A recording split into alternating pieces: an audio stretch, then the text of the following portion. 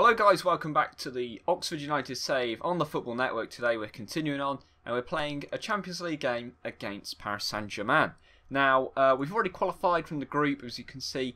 I'll show you some of the results, but we're level on points with Paris Saint-Germain, and a win here will really kind of give us a good opportunity to finish top of the group, which means, well, on paper, it should be an easier draw, but you never know. I haven't checked the other groups yet to see who we could potentially get, but yeah, finishing top of the group will help a lot. But, of course, there are some things to report on since last time. There's a transfer that I forgot to mention as well.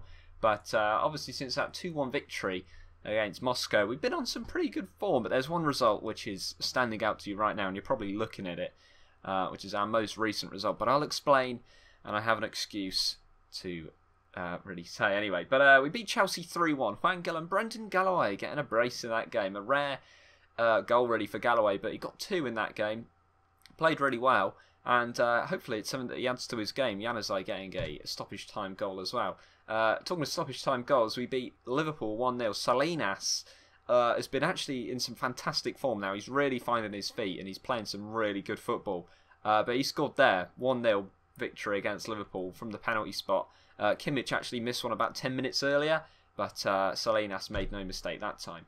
Then we beat 4-0. Then we beat Salzburg 4-0, sorry. Salinas again scoring. Juan Gil with 2 and Odegaard with 1 in that game. Really good win there at home. And then we beat Tottenham 3-1. Odegaard scoring, Tar and Thomas Herrera on the score sheet there. Actually, Thomas Herrera is out with an injury at the moment. A strained knee ligament injury. Out for 11 days to 3 weeks. Excuse me. Yeah, he picked up an injury in a game. Let's just take a look actually at his injuries there. So yeah, strained knee ligaments, 3 weeks out currently. But yeah, a bit of a iffy injury, but he should be able to come back okay. Spurs actually, interestingly enough, Donis Avdaj hasn't been playing too much. He did start the last game, but you can see here he's only made 4 league appearances, not scoring a goal. So not a bad bit of business getting rid of him at the moment. So okay, on that front. Then we beat Derby 2-1, sorry. Odegaard and Salinas once again scoring. And then a 3-2 victory where Salinas actually bagged a first half hat-trick. Really good performance. Although, defensively a little bit shaky in that game. And a little bit nervy towards the end. And then a 4-2 victory against Norwich. Gil with a hat-trick this time. Salinas scoring as well.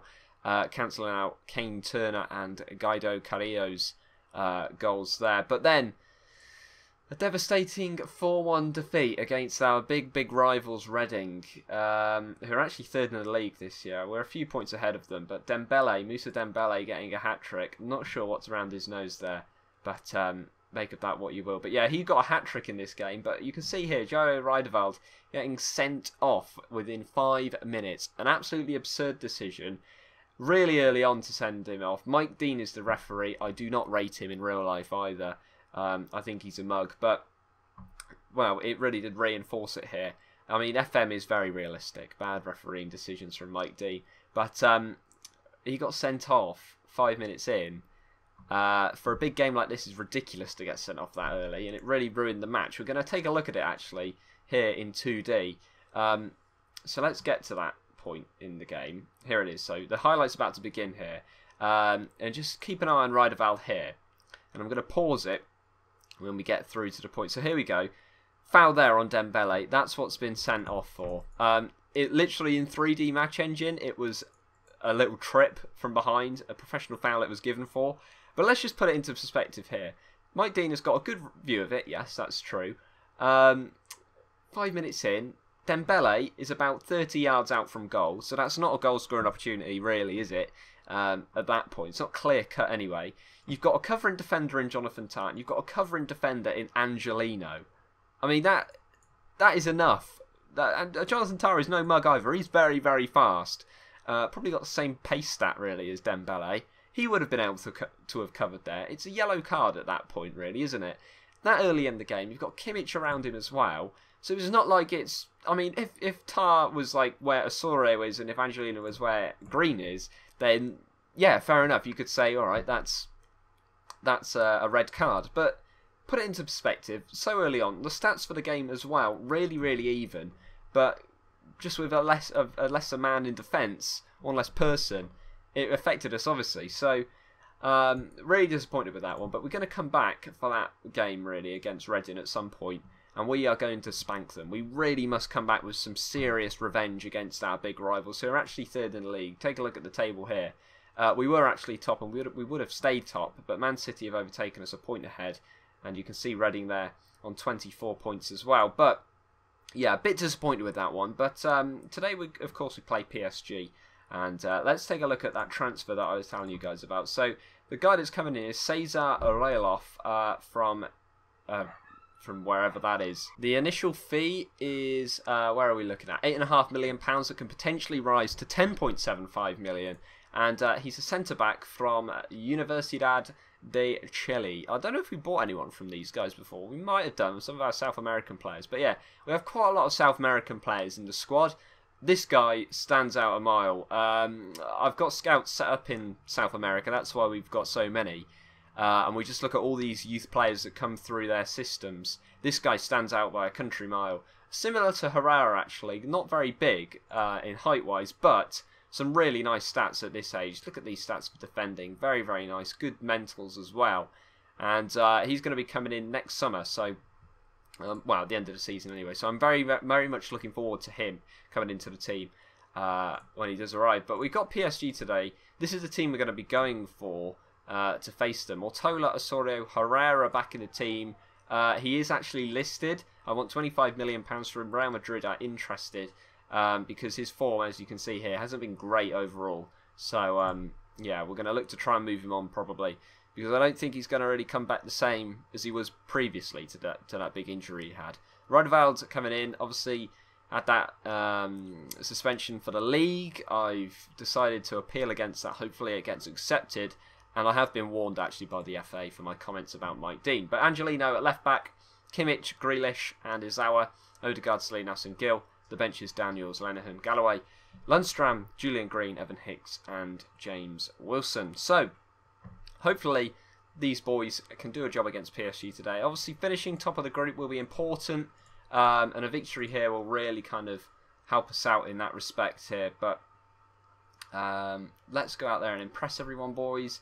Give the little team talk. Hopefully it all goes well and the players can go out there and deliver tonight. But PSG are a very, very strong side. They have won the Champions League a couple times, I think, in this save. And they certainly have a very, very strong squad. Some of the old guard are still there, like Cavani and things like that. But they're coming forward straight away. Coutinho. Wow, it's a clear-cut chance of in a few seconds of kick-off there. And they very nearly scored from that.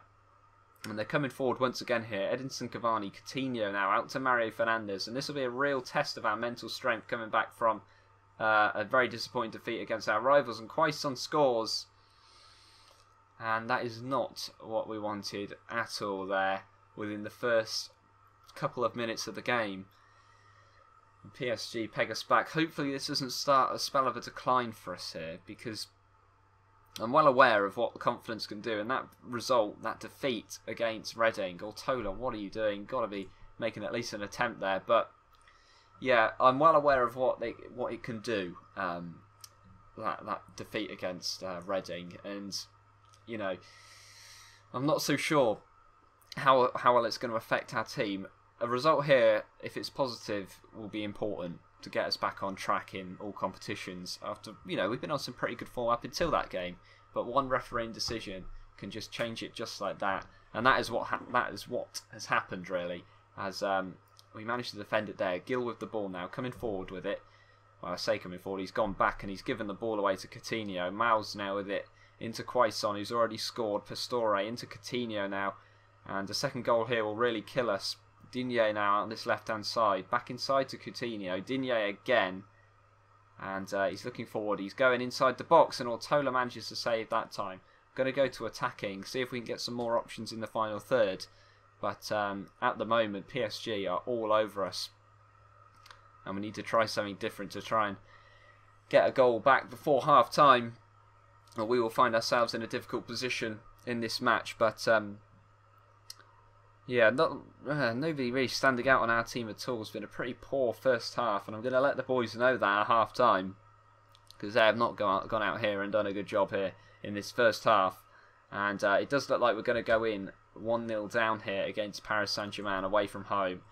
We're going to tell the boys, show me something else in the second half. They all look fired up, which is what I want to see. I want to see them get out there and try and, you know, show a bit of bite in their performance. Let's just show the PSG that we're not going to roll over on our backs. And Gil is not having a good game at all. 6.2 rating there for him. And I may bring on the goal machine that is James Wilson, which I think I am going to do actually. I'm going to swap Salinas around and I'm going to bring him on there.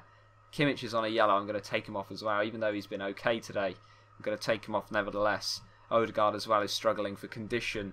But this has been bitterly, bitterly disappointing from the boys here today. And I think I am going to take Odegaard off. He is not having a good game. Bring Hicksy on. Of course, a product of our own youth academy. Out on loan last season at Luton. And we have a free kick here with Grealish. Delivered the ball in. It's headed away.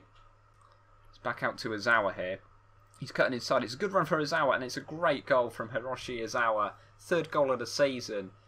And on that right-hand side, actually, a bit unfamiliar to him, but cutting in on that left foot of his. Scoring a really nice goal there. Look at that. Great dribbling, passing all the players, and a really convincing finish into the bottom left corner. The goalkeeper left with no chance there. And we're back in this game. 3 shots, 3 on target.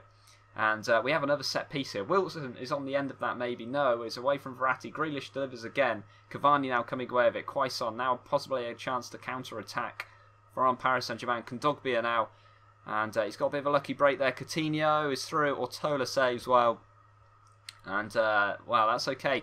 A draw here probably wouldn't be too bad away from home. It keeps us in the mix for that top spot going into the final game. But Verratti will take this other corner. It's delivered into the box. It's headed away from Evan Hicks, and Pastore now passes it to Coutinho, and Cavani now on the ball for Paris Saint-Germain. Angelino steps in though well, and can we counter-attack him? No, he gives it away, and that is the end of the highlight there. But we're looking for something in these last few moments. We're looking for a winning goal maybe for ourselves. Although Grealish is with the free kick here. Hicks is there. Oh, and it's just over him. Lorea, the goalkeeper, making the save there, but Quaison flicks it on. Osorio now can just calm down, find a pass. He plays Riedewald, who just squeezes it through to Izawa. He tries to play it down the line to Salinas, but Marquinhos can get there. And Verratti will play out to Pastore. Inside to Philippe Coutinho now. On the ball for Paris Saint-Germain. Quaison with it, and he has a shot, and it goes wide of the mark. But we're looking for that goal as PSG have another shot on goal, sorry, not on target. But they've really dominated this game, it's fair to say. And a result here, if we do score, then we kind of FM'd them, I guess, into a win for ourselves. But a few minutes to go, they have a corner. Verratti delivers. Marquinhos is there. Coutinho now with the ball on the edge of the area. Finds Pastore. Angelino cuts inside. Kondogbia, Quaison. Can we defend? Yes, we can. Just about get that away. And Angelino's on it now. And we lived on the edge very much there. As PSG come forward once again. Verratti out to Jauregui. I think that's how you say it. Kondogbia. Tola saves. I think that was probably going wide. But he made the save nevertheless. And it's away from Hicks this time. Marquinhos beating Grealish to the ball. And can we win that? No, we can't. Coutinho now. The highlight has not ended. Is there more to be in here? And Angelino nods it behind for a corner. Very near our own goal, actually. And it's away from Evan Hicks, a 6-foot tall advanced playmaker there, getting it away. Kondogbia now into Coutinho. And he gives an optimistic ball to Quaison, which he will not be able to get. And that should be the end of the highlight there. And have we just held on to a 1-1 draw against Paris Saint-Germain away from home? Would be a very good result, as I said. And it looks like that is going to be the case. 10 seconds to go here. I don't think anything else is going to happen unless they do a Luka Modric against us, which happened last season. But they are coming forward. It's into Quaison. Ortola saves well there. And one last corner here. Can we defend it? Get it away, boys. Riedewald does. Can Grealish hit it away? Yes. Well, that is the end of the game. 1-1 against Paris Saint-Germain. Not a disaster. I think we've done okay, actually. You're unlucky tonight, boys, I'm going to say.